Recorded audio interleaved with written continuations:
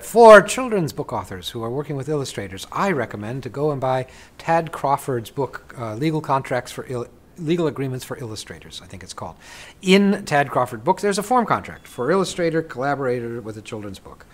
And it's a great start. It's like 1 or 2 pages. They used to sell it with a CD-ROM. I don't know if people know what that is anymore. It's a little plastic with a hole in it. Never mind.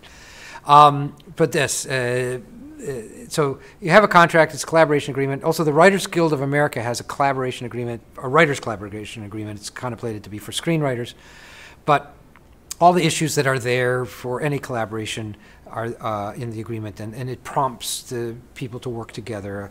An agreement, a contract is just an agreement between people, and with collaborators in a children's book, usually issues comes up. Who's going to own the illustrations? When are they due? How many illustrations? How much?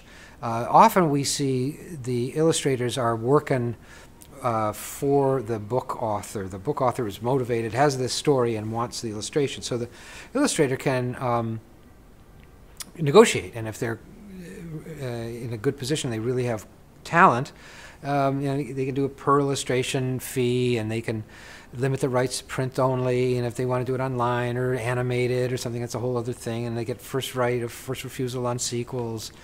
So a lot of good stuff for the, and then merchandise. We did I have a children's book author, terrible book, but an incredible illustrator, and she got all the rights to the illustrations, and she did limited editions. Then limited edition selling these illustrations. They're beautiful. The guy was a Disney illustrator, and so she couldn't sell the books, but she had these wonderful full-color proofs that people could hang on the wall of these beautiful, beautiful illustrations. So it's, merchandising. I guess you could put them on coffee mugs and T-shirts and merchandise that way too.